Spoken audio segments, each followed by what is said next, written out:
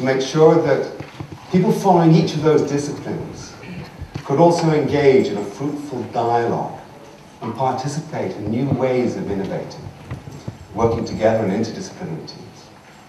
Now, Design London, and the reason we've also come together this evening, is not simply just to stir those disciplines together, but to also do a bit of stirring for you all as well. But let me tell you who we've got lined up. We've got Irving Wodowski-Berger. Irving has sat at the top table of IBM for many years at a corporate level. One of the very, very top team directing IBM's technical strategy, running its supercomputing division, and leading so many aspects of IBM's transformation in recent years. Now, Irving would, if IBM had ever had a role called the Chief Creative Officer, the CCO, Irving would have been able to fill that role admirably. In fact, that's what he in effect was. Web 3.0, as you'll hear, is a very visual world.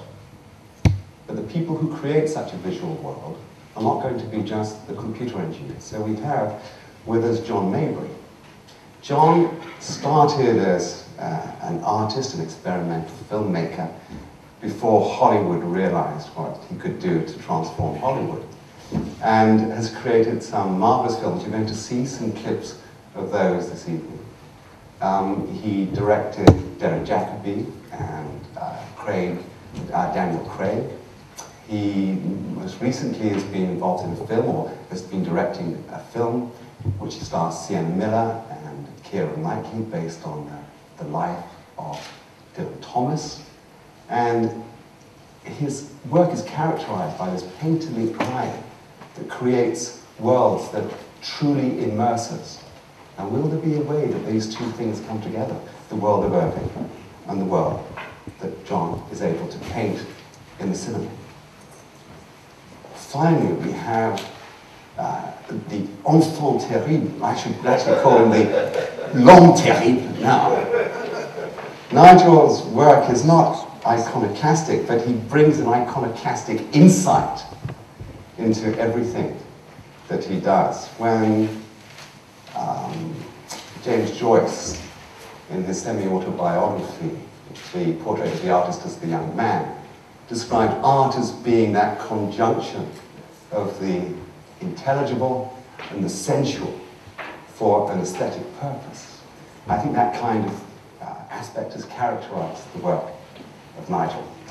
Nigel's projects, many of you who would have been to the Dome during that great exhibition, not quite as great as the 1851 exhibition here, would have walked through the body, and that was just one example of the astonishing work that Nigel has been involved in. Nigel is Professor of Architecture and Interior Design at the Royal College of Art. So we have quite an amazing combination to stir of this Web 3.0. By the way, there is no agreement on the name Web 3.0, but it fits very nicely with Web 2.0, where there is agreement to the name.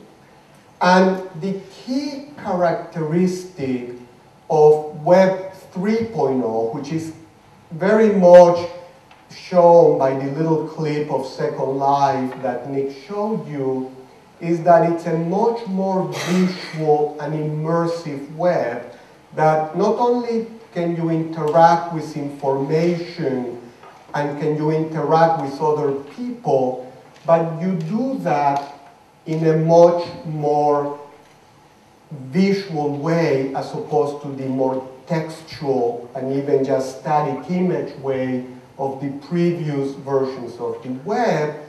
Now, in Second Life, as in many other virtual worlds, the stuff that you saw is created by the people that use the virtual world.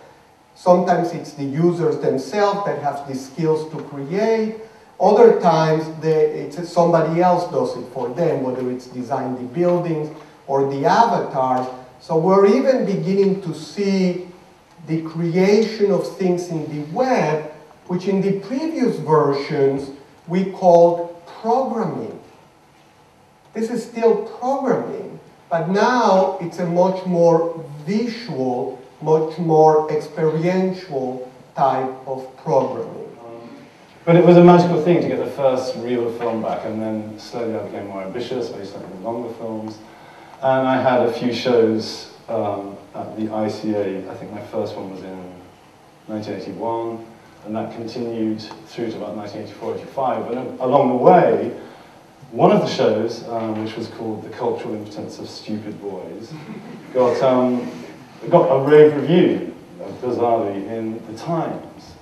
And I'd gone along to an exhibition at this place which was called the Olympus Gallery, which Olympus Cameras had opened at that time. And this guy had read the review in the Times. He obviously hadn't seen the show. But he was kind of impressed that I'd had this very good review for this exhibition, and said, "Would you like a video camera?" And I was like, "Okay."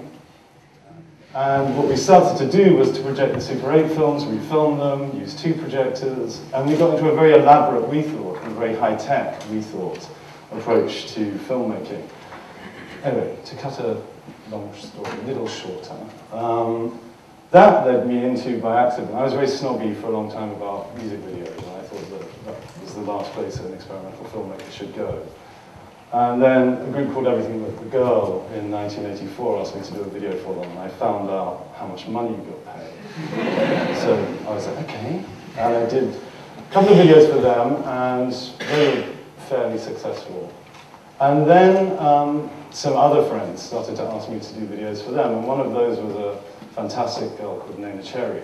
And for her, I did a video for a song called Buffalo Stance, which a lot of criticism was around at that time about pop videos that they were just wallpaper. And so I decided I would use a book of wallpaper samples behind Nena as she was performing the song Buffalo Stance. I think we're all trying to push the boat out in some way. We're all trying to discover new things. I, for one, would get bored if I didn't discover something, even a tiny little thing that was new each day.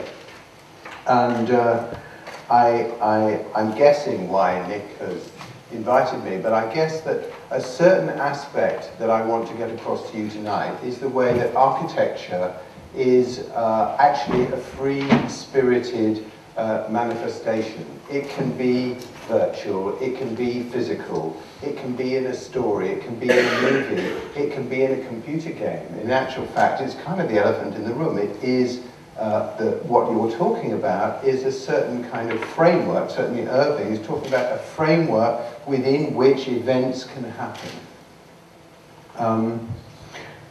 And I've spent my life as a teacher and an architect trying to broaden the definition, the understanding of what architecture can be, and trying to move beyond the object of architecture, the styles of architecture, and think about the relationship between experience and action and what a room or a building can do in order to coexist, or perhaps sometimes to provoke those actions.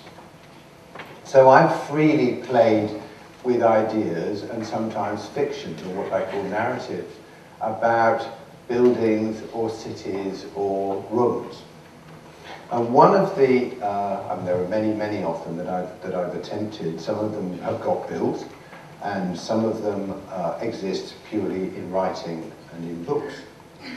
And one of these, let's say, experimental forms of architecture is a concept of mine called ecstasy, which has manifested itself variously as 2 or 3 exhibitions and a book and even a guide to this place, which, like a time-out guide to London or New York, is a physical object, but that physical object can be explored, and intended to be explored, as though ecstasy was a real place.